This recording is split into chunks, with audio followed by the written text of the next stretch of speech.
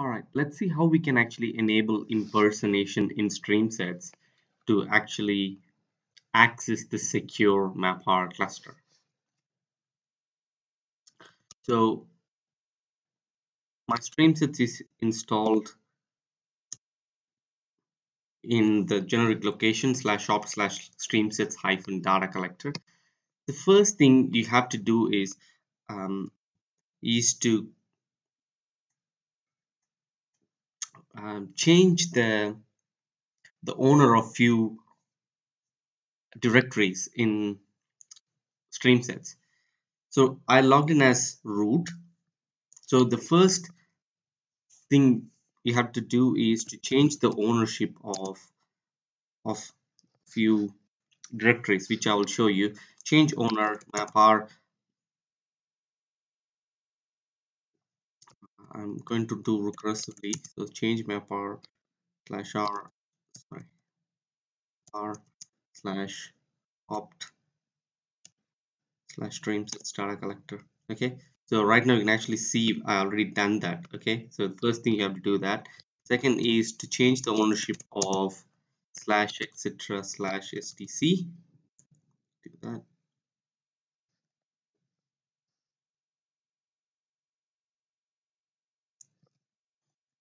Change owner of MapR. Okay, then you do it for the var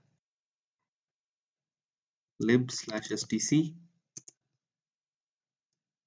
and then var log.stc. Okay, so these are the four key things you have to do. Okay, and the next thing is, so I'm logging as STC. So STC is a user. So if you look at STC, so STC is a MapR user. Okay, so STC can actually access MapR FS. Okay, so you got to make sure you do that as well. It's basically creating a ticket for STC so that it actually access a MapR file system. All right. Okay, so after you do that, then you have to edit few files here.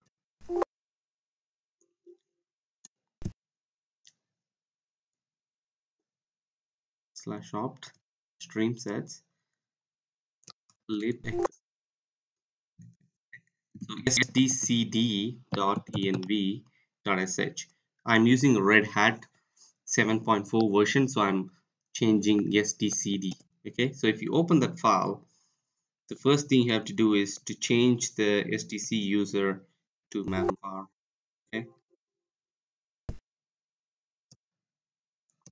MapR. Then you change the group to R as well. Okay. The other thing you have to do is it says enable this, but I'm not going to enable this. I'm just going to comment it out and then leave this option as it is. Okay. So once you do that, okay, once you have done that, the next thing you have to do is to go to cd/user lib systemd system / oops, okay, and then stc.service. Okay, you have to edit this file. It will be stc. You change that to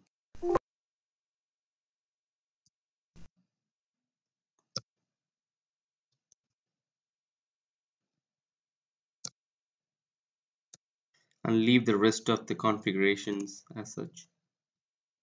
Okay, I'm just okay.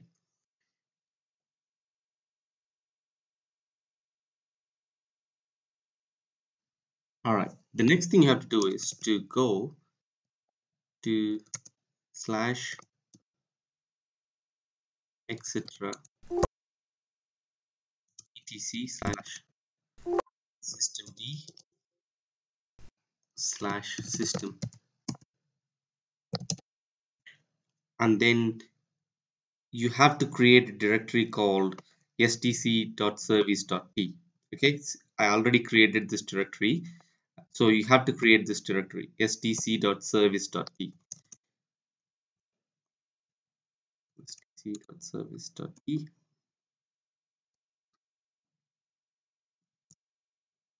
So that's the path.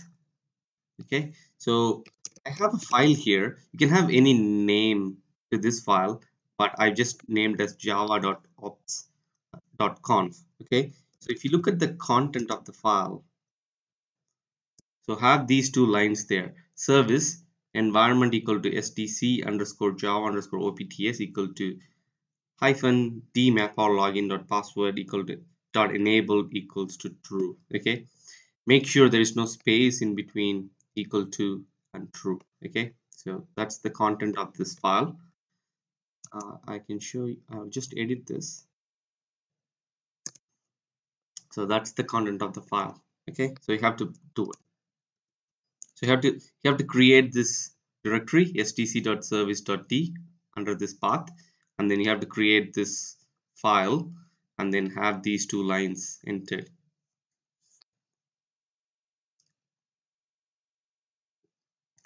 And then what you have to do is then start the service.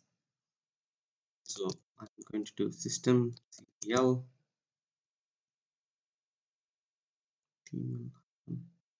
reload,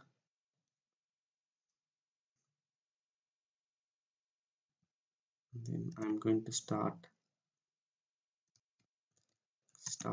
stc. Okay, so once you start it, make sure this stc is started as a MapR user. That's far more important. Okay, so if you look at it, MapR actually started stc. That's fantastic. And the other thing you have to look for is to see this parameter is set to true. Okay, so these are the two things you have to look for in that process. Okay, let's see whether it has started. I'm just going to see whether 4186.186.30 is listening. Yes, it's listening. Okay, let's go.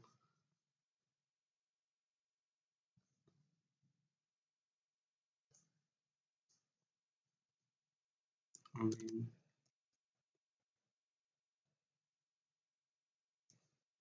so I'm logging as MapR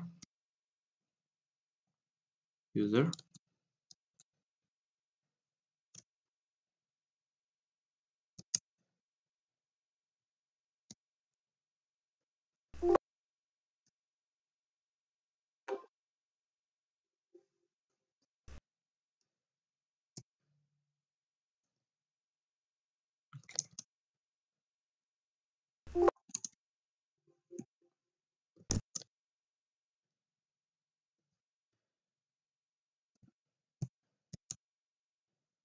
I'll just remove all these files. Okay.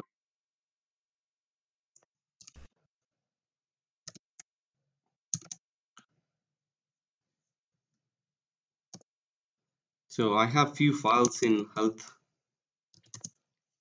So the health volume is mounted in here. So I'll just show the content of the file. It got crash.csv. Okay, let's try to access that. Okay, all right, so let's try with the first one, which is read from local fs and then write to MapRFS. So here, so my pipeline, if you look at my pipeline properties, it's in standalone mode. Okay, and then I click on directories. So I'm trying to access this data, okay, from MapR uh, volume health, which is mounted in health, and then I'm just trying to access all the CSV files. Okay, so if you look at the data format, it's CSV, and then if you go to the MapRFS,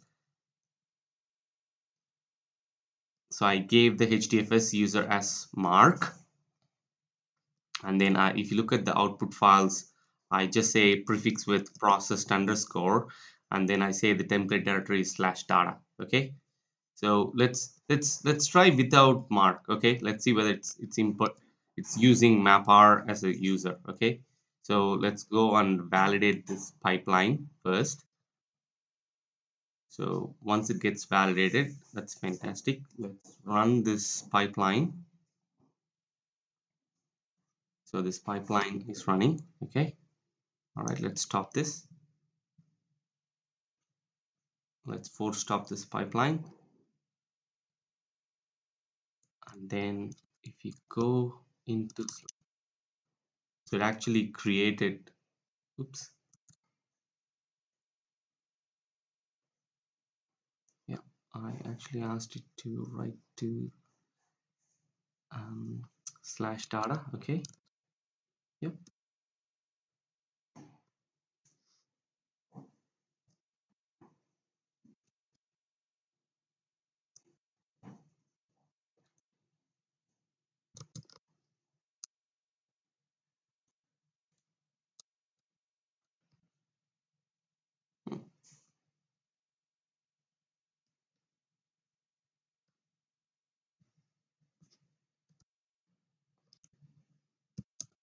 It's interesting. Yep. Okay. So it took some time to write it. So if you look at it, it actually wrote it as MapR. Okay. So this file has been written as MapR with the group MapR. Okay. Let's go and impersonate. So what I'm going to do is, so you click on this block and then you click Hadoop FS parameters, and then you, so remember I logged in as MapR. So I'm just going to impersonate as Mark. Okay. So I just put HDFS user as Mark. Okay. So let's go and verify that. Okay, that's Mark. Let's reset the origin, and then let's validate this pipeline.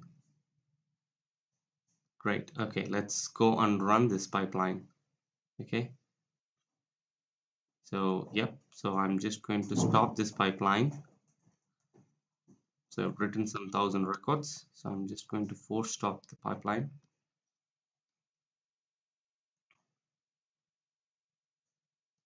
Okay. So let's go into the, so so here you are. So you can actually see it actually write as Mark with health group. Okay, so that's how you enable impersonation. Okay.